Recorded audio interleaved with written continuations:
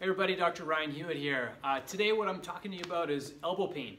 So my disclaimer is, first of all, if you have some acute elbow pain or some instability, always make sure that you seek the advice of a healthcare practitioner, preferably a movement practitioner, a movement expert that can give you more of a specific diagnosis and treatment plan, possibly do some imaging for you.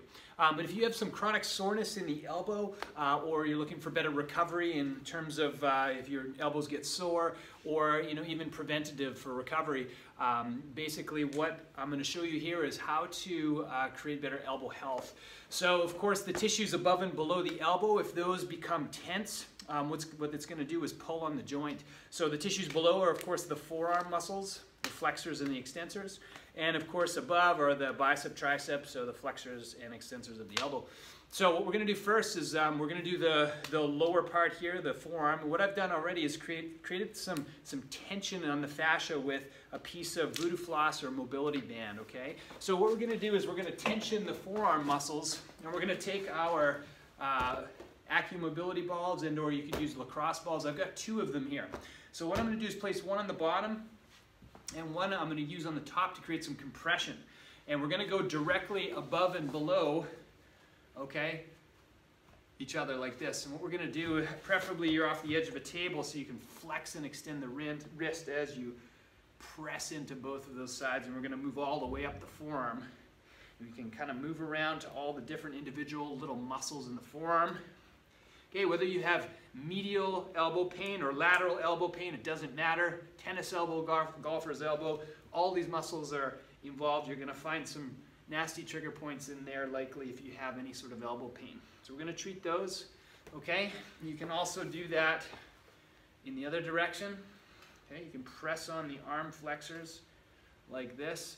If you don't have access to either of these, what I like to do also is just take my knee, press it into the forearm, and actually flex and extend like this. You can go all the way up the forearm like this.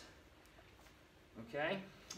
To create a little extra fascial tensioning, you can actually grab a third mechanism, crush the ball as you're flexing and extending here. So you're on top like this, crushing the ball, flexing and extending, creating maximal fascial tensioning, hydrating all those tissues, creating all that proprioceptive feedback, lighting up the nervous system, okay? So that's below the forearm. I'm going to take this voodoo floss off. It's not cutting off the circulation anymore. You can actually floss the upper arm as well. For time purposes, I'm not going to. What I'm going to do is show you the upper arm next. We're going to go on the tricep on the bottom, bicep on the top, and we're going to do the same. We're going to flex and extend. You want to create maximal fascial tension. You're going to grab another AccuMobility ball or lacrosse ball and crush it as you're flexing, extending. This can be pretty tender, okay, especially if you have posterior elbow pain from the tricep. This is also great if you have any sort of anterior shoulder pain from tensioning of the bicep.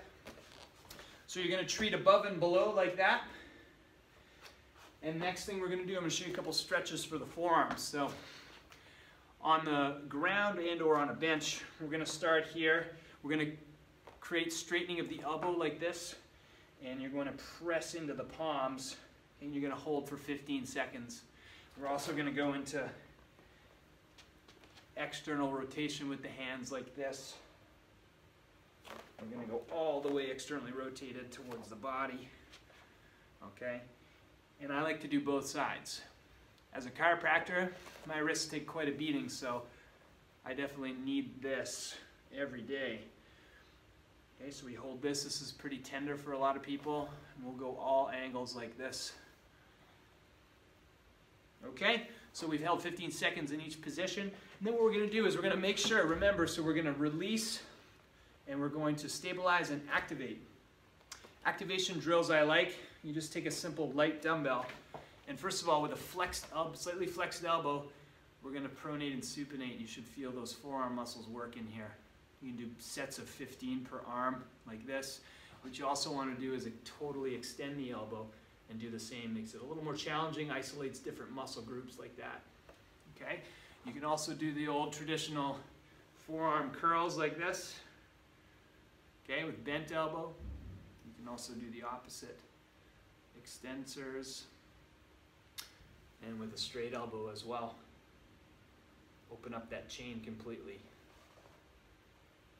Okay, and also good old hammer curls. You can use a band such as this, and we're going to keep the arms, or sorry, you're going to keep the wrists completely facing the floor. Okay, in other words, you're going to pronate, and you're going to flex and extend like this. You know, a good hammer curl with the band. You should feel brachioradialis, all those extensors working in the forearms. So that's how you maintain, treat the elbow. Hopefully that helps any of you struggling with elbow pain. If you're struggling any further, make sure that you seek help from a practitioner, you know, to get a full assessment. So hopefully that helps.